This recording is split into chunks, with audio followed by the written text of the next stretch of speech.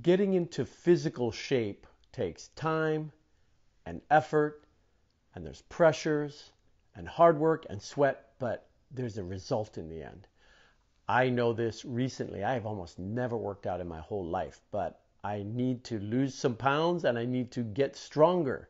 And so my wife has especially helped me to have the discipline to do the things that I need to do to lose a few pounds and to feel stronger and actually be stronger.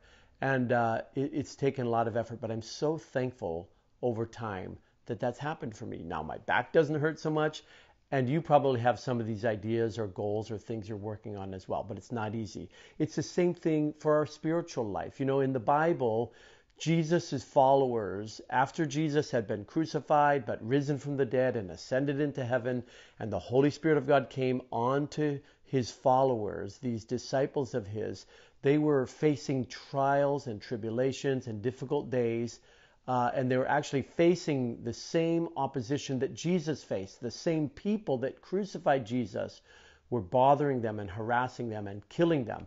And they said, we've got to get strong. We have to be spiritually disciplined to be strong, to face these things.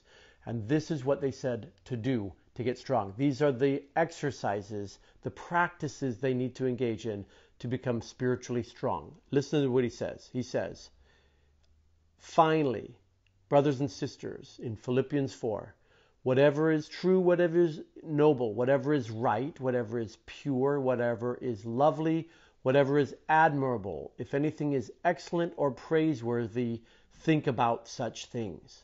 Whatever you've learned or received or heard from me or seen in me, put it into practice, and the God of peace will be with you. And this is what he says to do, to exercise your spirit. Think about such things that are good like that. And whatever you're involved with, you can say to yourself, is this good? Is this noble? Is this pure? And if you find that what you're engaged in is not, then give that up and think on those things, and you will find the peace of Christ.